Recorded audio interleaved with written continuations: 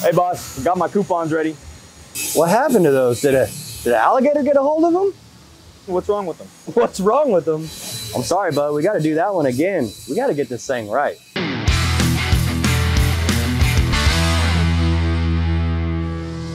Welcome back to the channel, everyone. We're back at PWA in Katy, Texas, and they got students busy at work inside, working on their weld test and prepping bend test coupons. And that's what we want to talk about today, is the proper way to prep your bend straps. If you don't prep your bend straps right, you could even fail your weld test without even bending a strap because you didn't do your due diligence in learning how to properly prep your straps. Let's go through how they need to look, what needs to be talked about so that you don't mess up on a test on just the straps. Now we're gonna go ahead and get Cody lined out. He's got a new coupon set up. We made sure that he had the appropriate length. We gotta have at least 8 inches between the two coupons or it doesn't fit in the bender and it doesn't meet the parameters of the weld test. Cody's got a 60-10, he's gonna put a bead in. We're also gonna be using this Donaldson fume extractor right over the top, all that good stuff, and capping this sucker. Look at her go. Get this thing lined out. It's time for a montage. Until we get it right.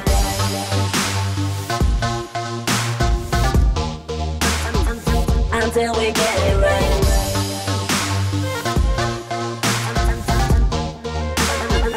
Until we get it right.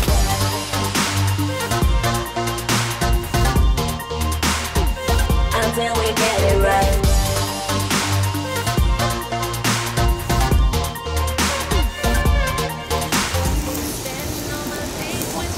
Look at that thing. That thing sucks. All right, you ever laid one of these out? No, sir. All right, so this is like a real typical way of laying out a test plate. There's no 3 coupons, there's only 2 because we're gonna do 1 cap and 1 root bend, okay? So we measure the plate, it's 8 inches long, which is real typical for a lot of test plates. So we mark the center first. So we'll go ahead and mark the center, and we can take our square. Hopefully we cut these square enough, and then we're gonna go about laying this out. Code tells you a certain way it's gotta be, where the bend straps have to come from. So you have to pull them from there. You can't just pick where you want to pull these straps. So we got measure center first, and we're at 4 inches, and we measure 1 inch over, okay? So that inch right there is our starting point, and then an 1.5 inches is the width of coupon that we're gonna need. So we again measure 1 inch over, and then we measure 1.5 inches, okay? We make all of our marks, okay? This 1.5 inches is gonna be the coupon that we're using. Now, depending on what code it is, it might be in a 1 inch strap or a 1.5 inches, or if it's a nick break, there might be a thinner spot, but we'll get into all that later. But right now, this is where we wanna lay it out. And we really wanna make sure these are square, okay? Gotta make sure that our lines are square. That really helps too. And all this mess that we're doing with the chalk is not ideal. Try to make sure you have a nice sharp chalk. Do we get to pick which one's the root and which one's the cap? Not typically. Depends on your inspector. Like right here, there's a tie-in right here, okay, and right here. So really, if I wanted to pick one or the other, I'd probably pick that one. But if I wanted to be an asshole that day, I would try to see if I could bust you right here. Now, that it might be up to the inspector, it might be up to you. But we'll go ahead and call this one our cap, and this one will be our root. So we want to keep those. We do not want this piece, this piece, this piece, or this piece. We just want those 2. So now we're gonna take it over to the torque. Now, my dude, these things gotta stay 1.5 inches. What happens if we make them skinnier than 1.5 inches? Anywhere, especially the weld zone. You're disqualified. Okay. You're out of parameters. So if you suck with a cutting torch, stay way outside that line and then grind through that line to make it a nice, clean edge, right? We don't want any choppy edges, no teeth marks, no alligator bites.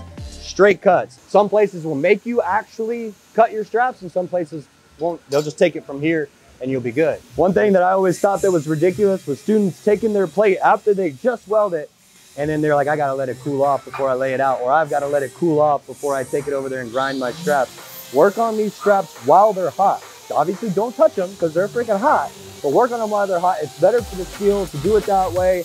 And it just make sure you got your cuts good, cut on the right side of the line. Don't go under that 1.5 inches. So work on everything while it's hot and don't burn up your little mitt. That B-roll is gonna be sexy.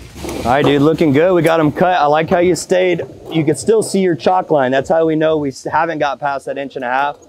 Are you gonna go quench them now? Yep. You know you don't quench them. Never cool your metal off. Even though mild steel isn't really hardenable, it'll still shock it, and we're gonna really put it through some stuff.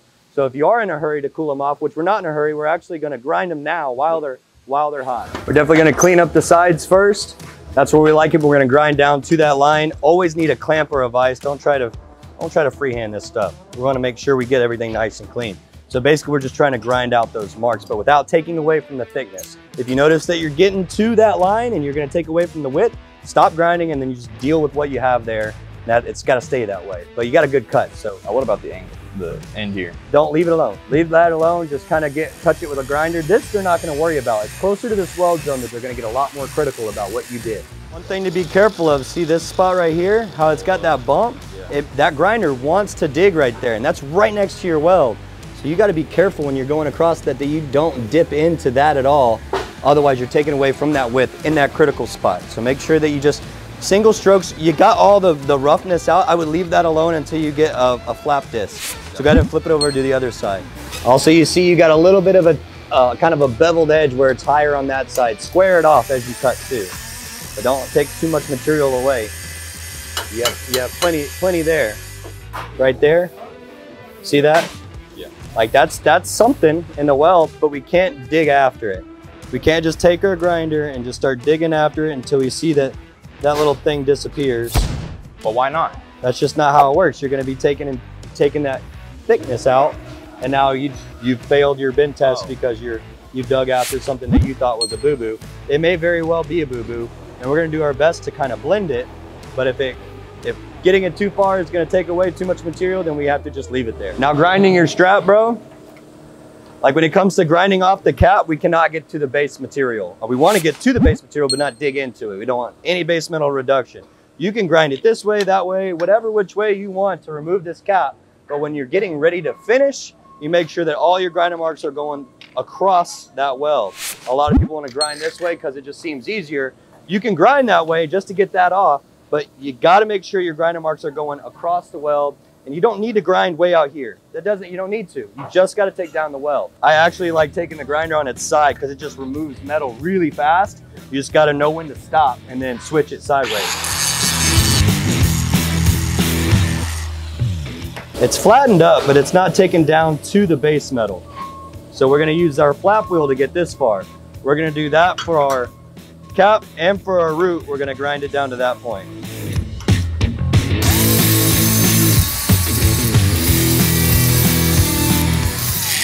So we'll hog down the meat of it, and then we'll switch it out to a flap wheel. I like an aggressive flap. This one's like I don't know, I think an 80 grit. I usually run a 60. So you want to blend it down to the base metal, and if you see a spot, you can chase it a little bit. You can't gouge into it. So when you see something like that, we're gonna get rid of it and make sure it's gone. But if I have to dig in and it gets deeper and deeper, we gotta stop. There's eventually a stop.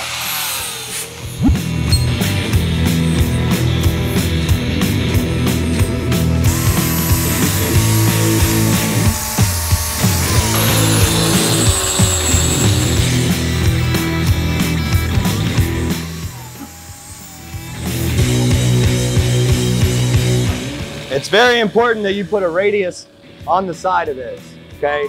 If you leave a sharp edge, it's easier to tear. You skip this step, it may be what fails you. You might have had a great weld, but because you didn't put a radius on this or a little round spot to take that sharp edge away, it could tear it right there. This also really shouldn't take forever, guys. 6 inches of weld total. Shouldn't take you all day to grind your bend strap. Okay, there's a little bit more involved. You want to be a little bit more meticulous, but do the dang thing. You don't gotta wait to let it cool. Get you something to hold on to it and get to hogging.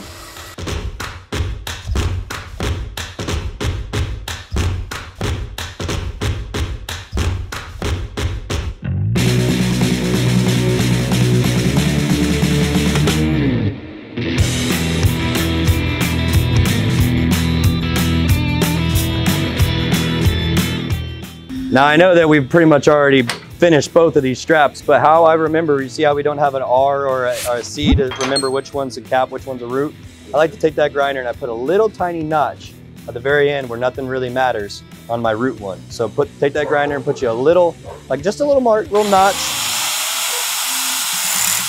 But that little notch will let me remember that this is my root. So at least I picked, and I'll try to tell the inspector or whoever it is, or wherever we're at, which one's my root and which one's my cap. But these things are freaking spit shine, brother. Those look good.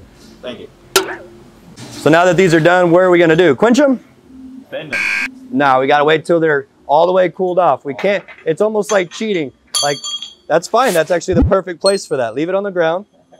The concrete is gonna suck up some of that heat. I'll even separate them. And if I am in a hurry, then I'll put a fan on them or something so that they cool off a little faster. But we can't bend them hot, and we don't wanna quench them. Bending them hot is supposed to be easier to bend, and bending them cold will potentially make them fail. This is the rule. If you wanna make sure they're ready, put that up to your cheek and tell me if you can hold it to your cheek, then you can bend it. No, yeah. That one's good. That one's good. Try that one again? Nah, I'm good. Nah, okay, not ready. That is like 2 solid pieces of steel almost. You almost can't tell. Look at where you started, bro. Look at that. Oh, Look at that. Big improvement. Big improvement. Wow. Whose eyeballs did you use to do this one? I think I had them closed, actually. You don't mind bending one of these student straps, huh? Let's do it. Instructor Jada here giving some quick inspection of the straps, make sure they fit code, right? You like them? They look good? Are they smoother than a baby's bahookie? They are. They're really nice, right? So now we'll see if they bend when this compressor kicks on and catches up. We'll see if you made it worth a dang. The slowest bender ever. Dude, for real. We gotta do 4 of them. Dude, there's so much suspense. So much suspense in that bend right there. All the way to the tippy top with it. All right, we got the root bent. We'll take a peek at that in a second. Let's get the cap in there. It's a brand new jack too. Is it? Yeah. Oh, it's moving now. This is the cap on the left.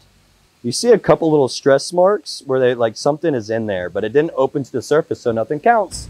Right? So we got the cap is clean as a whistle.